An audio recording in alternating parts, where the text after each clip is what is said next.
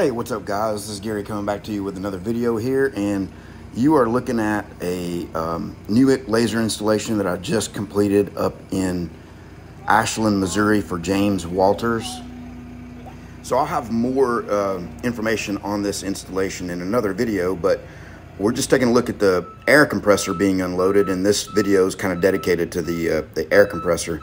So this air compressor is a 15 kilowatt or 25 horsepower three-phase machine that produces about 50 CFM, and it's specifically built for laser cutting.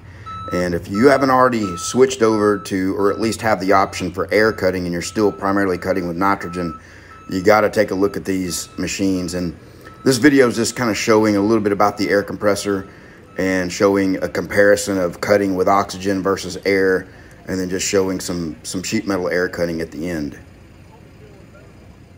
So if you're new to laser cutting and you don't already know, there's basically two main types of cutting gases that you can use.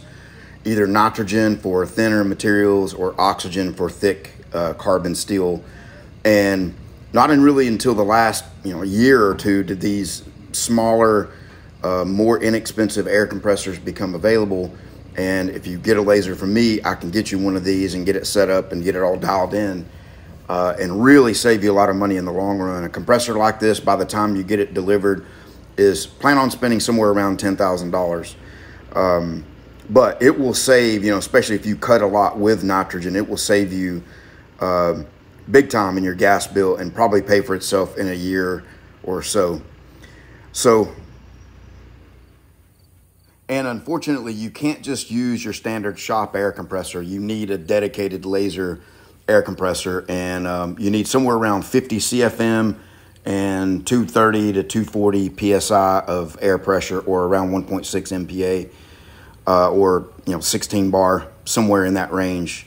Your standard air compressors are just, they don't produce the volume and air pressure combination of that typically to be able to cut with air.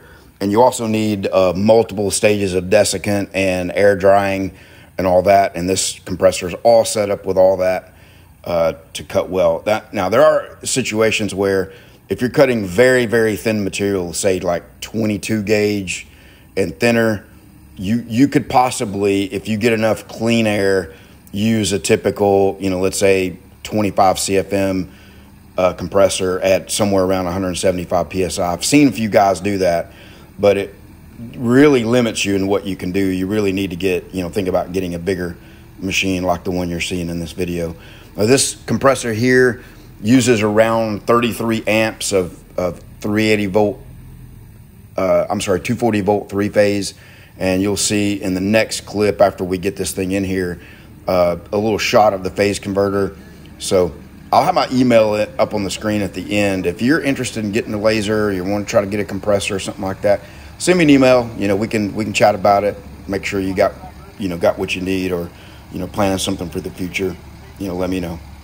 And you see James here is the customer, and he was smart. He basically built this room onto the back of his shop.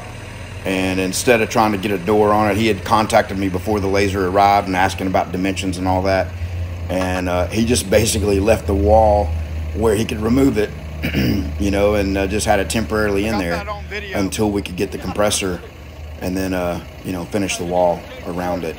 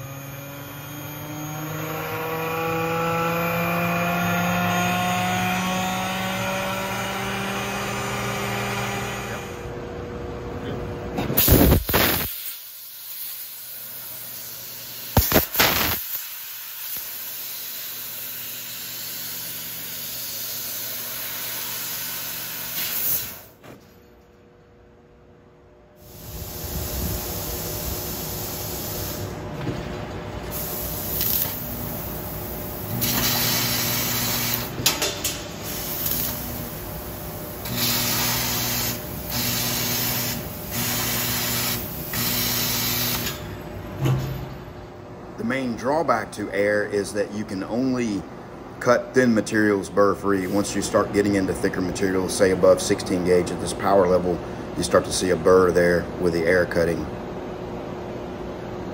And in this sample, you're looking at the back side of both of those examples there.